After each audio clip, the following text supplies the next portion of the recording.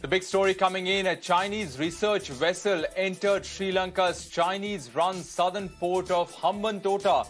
Despite concerns from India and the United States, the ship named Yuan Wang 5 was allowed to dock on the condition that it will not carry out any research while in the Lankan waters.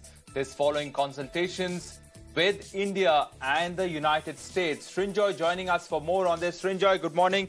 You know, just a couple of days back, in fact, Foreign Minister had said that relations between India and China are not normal. How is India viewing this move by China?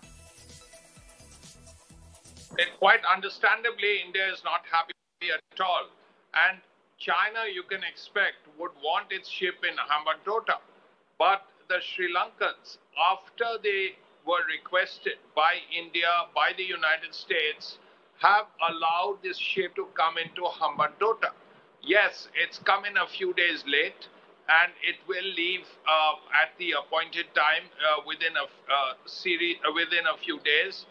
But the point is, this comes at a time when India has given Sri Lanka $3.8 billion worth of aid because of its economic crisis. India has just presented a Dornier aircraft for maritime surveillance and other work to the Sri Lankan Navy. This happened only yesterday.